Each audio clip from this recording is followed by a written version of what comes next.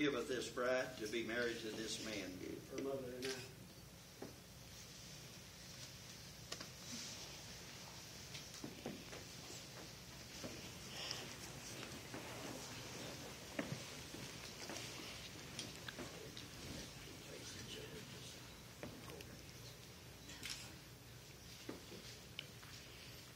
Dearly beloved, we are gathered here in the presence of God and the face of this company to join together this man and this woman in holy matrimony.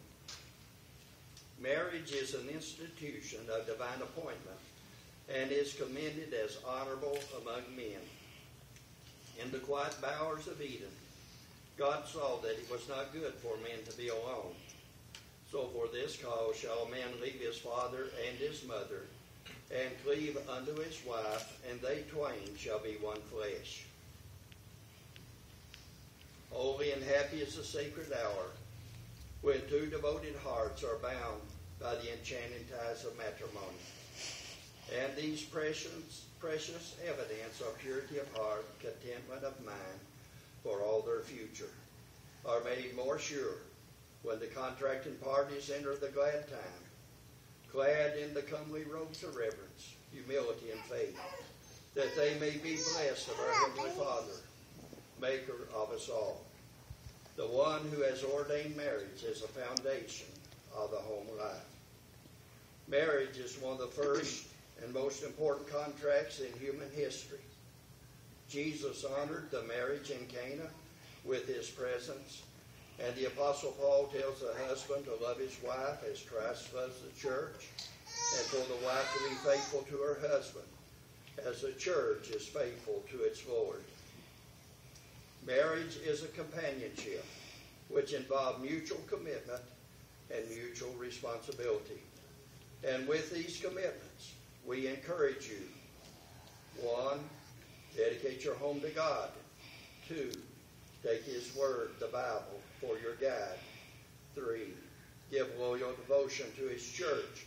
And by so doing, it will enhance your life and bring God's favor and blessings on your marriage. If any person present can show just cause why these two should not be lawfully joined together, let them now speak, or hereafter forever hold their peace. I'm going to have a plate of it. Hey, Mama. Would you let her hold you? Okay. Okay. Let us pray. Heavenly Father, we bow to you today as Lord, Creator of all things, Maker of the universe. And God, it is you that made us. And Father, today, as you have established the marriage as the greatest institution and the oldest institution the world has ever seen, God, you still bless people who are united together in one. So, Father, today these two will become one flesh. They'll be one in spirit, one in heart. We pray, God, that you would bless them and bless their marriage and the home that they're making. And, Father, we pray for them that they will look to you for guidance and strength. God, when they have hard times, may they trust you.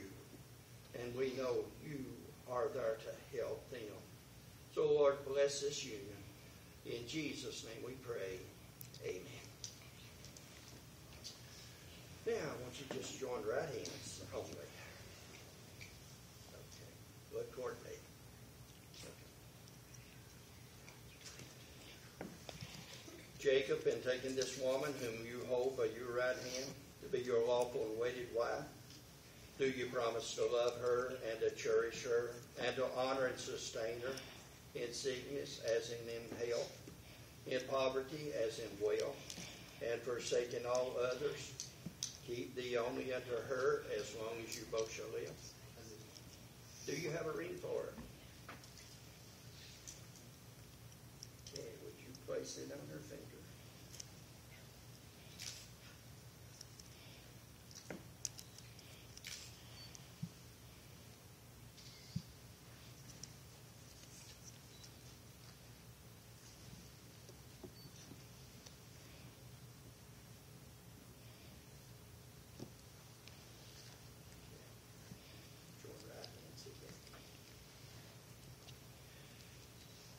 Brittany, in taking this man whom you hold by thy right hand to be your lawful and wedded husband, do you promise to love him and to cherish him, to honor and sustain him in sickness as in health, in poverty as in wealth, and forsaking all others, keep thee only unto him as long as you both shall live? Do you have a ring for him?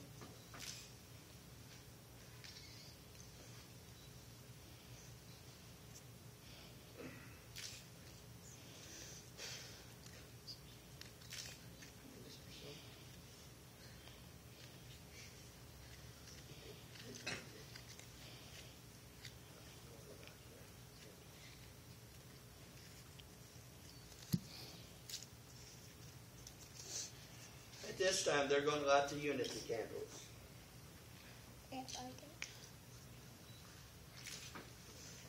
If somebody's got a match.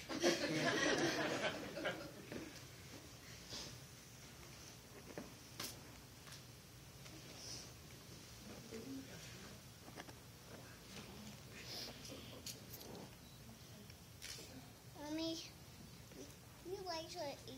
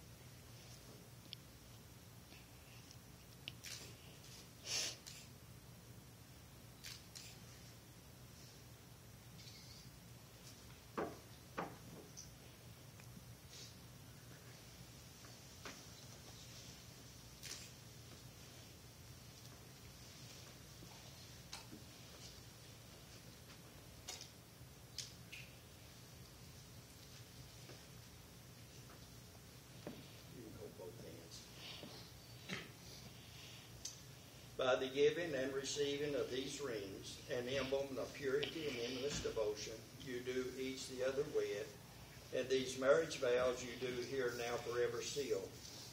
I do by the virtue of the authority vested in me by the state of Kentucky, and by the authority of Almighty God, I pronounce you husband and wife henceforth and forever. What God hath joined together, let no man put asunder. May the grace of our Lord Jesus Christ be upon you. May the Lord bless and keep you both.